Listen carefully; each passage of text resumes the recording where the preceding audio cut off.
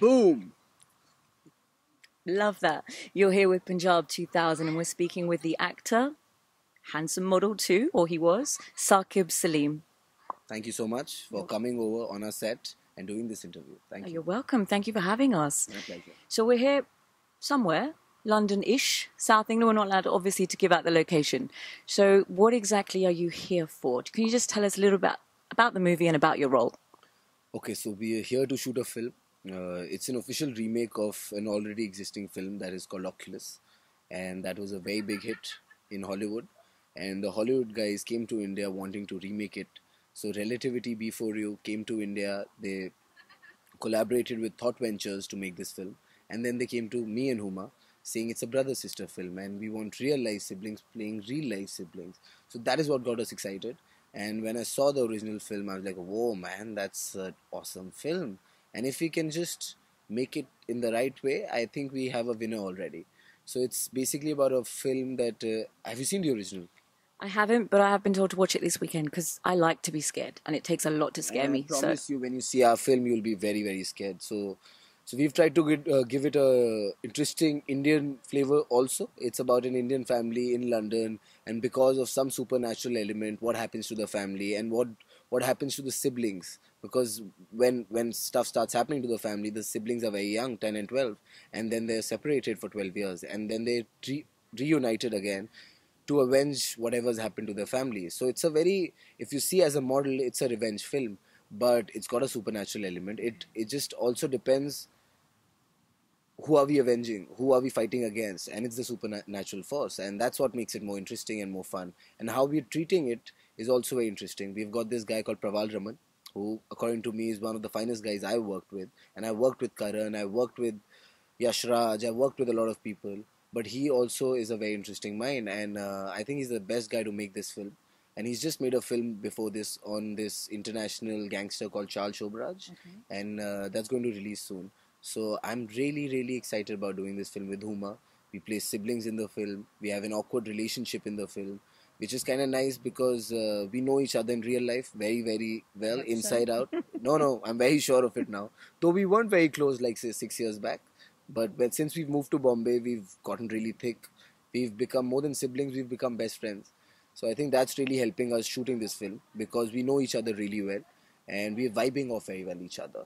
So it's been a lot of fun. We've been improvising a lot because we know each other well. So we improvise anything right in the middle of the scene. We say something because I know if I say this, how will she react? We know each other's reaction meters. So that's what we've been doing. We've been enjoying a lot. So how's the sibling rivalry between each other? Do you push each other a lot? Does it help that she's obviously successful in this industry? And how does that help you as an actor? No, we keep pushing each other. I think, healthy competition is always good, and if you take that out, there's no fun being an actor. If you don't try and outdo the other actor, what's the fun in it? So we really enjoy ourselves, but there's sometimes I feel that she's doing something she shouldn't do, or vice versa. We keep talking to each other, and also the fact that we're siblings and we're close, we can talk to each other about these things. Otherwise, if she was any other co-star and I didn't have that equation with her, I wouldn't have spoken to her, correct? So that just helps while you're shooting a film with sibling. That's all. Okay. So before we talk more about your acting career, can we go before that?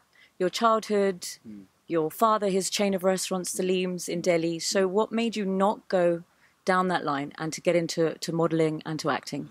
Okay, so when I was young, the only thing I was fascinated about was Sachin Tendulkar and cricket. I had this huge poster in my room of Sachin Tendulkar, who I would talk to every night. Like, proper have a conversation. My mother thought I was demented. My mother thought that I was crazy, that I was just talking to a poster. And I just keep telling him that one day I'm going to play with you. I'm going to open the batting with you for the country, all of that. I used to have posters of him all over the room. And then I started playing cricket professionally. I made it to the state level team of Delhi. Then I made it. My mother's Kashmiri. Then I went and played a year in Kashmir. So I did all of that. But after a while, I realized that because we live in a country like India, where there's so much competition, and I'm a very practical person in life, in all honesty. So if I feel that I'm not good enough, so I accept it rather than just fight it. It doesn't mean I don't work hard. I keep working hard, but you know where you stand, right? So I realized, okay, I'm good, I'm very good, but probably not the best. And How I old like were to you believe at this that there's no stage? second best. There's only one best, and I want to be that best in whatever I do. Yeah. Whether it's my acting now, whatever. I just want to be the biggest superstar ever, in all honesty. And I have no qualms accepting that, Yeah. that this is what I want to do.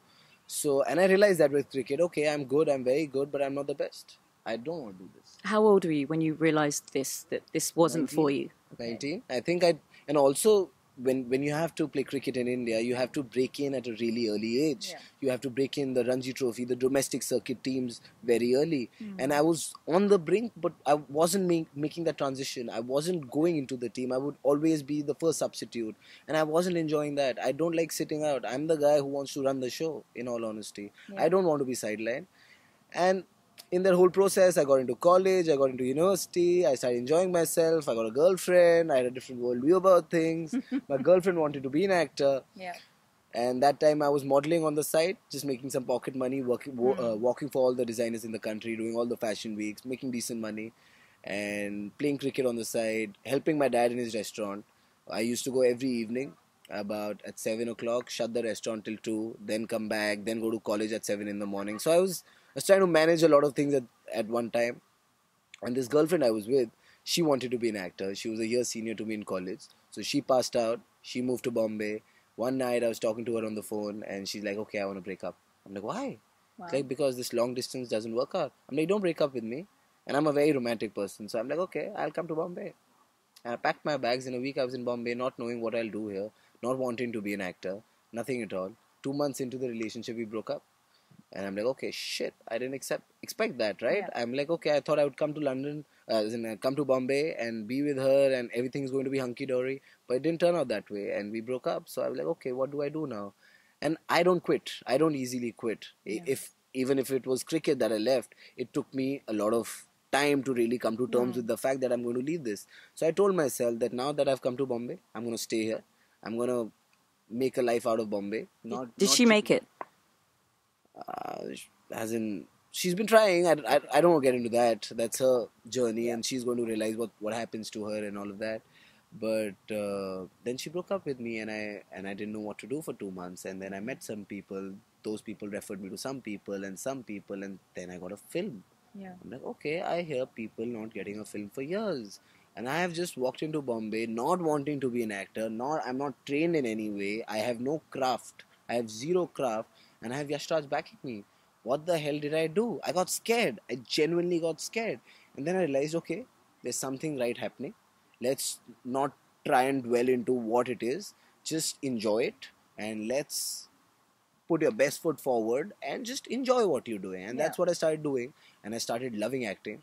I think it's a form of expressing yourself, and I'm a very expressive person. I love talking, I love chatting, I love talking to everybody. I have no filters in life. Whatever I feel, I say. So I think I was enjoying that, and then films kept happening and happening one after the other. Now this is my fifth film in my fourth year in the industry, so it's nice, it's fun. Okay, yeah, so yeah, one film after the other, and now I am in London shooting this film. My fifth film, that too with my sister, so it even makes it more special.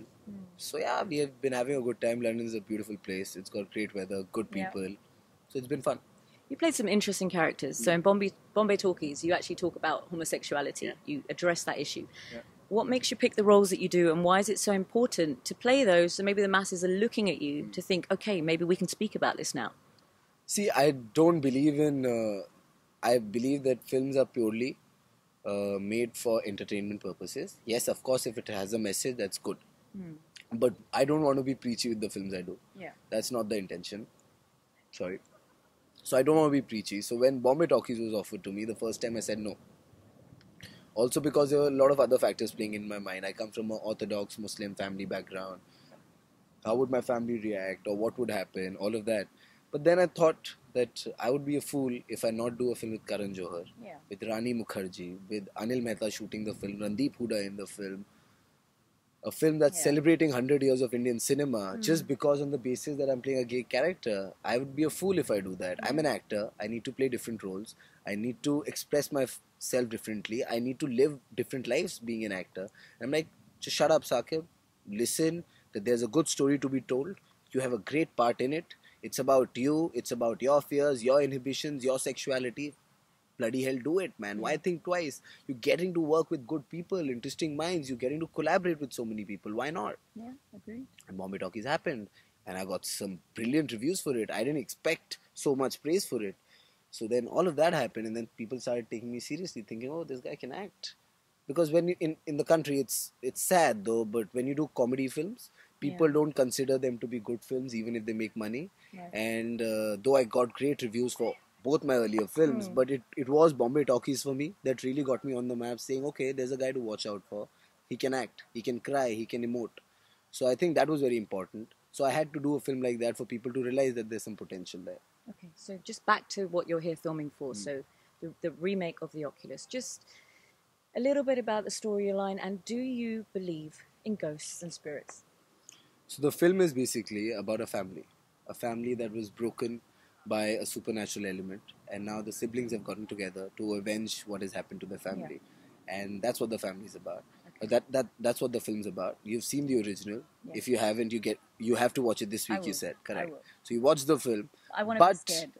But I like to add that we've changed the film in a lot of ways. We've added different elements to it. We've added character layers to it. We've added different dimensions to it. So which is making this film interesting.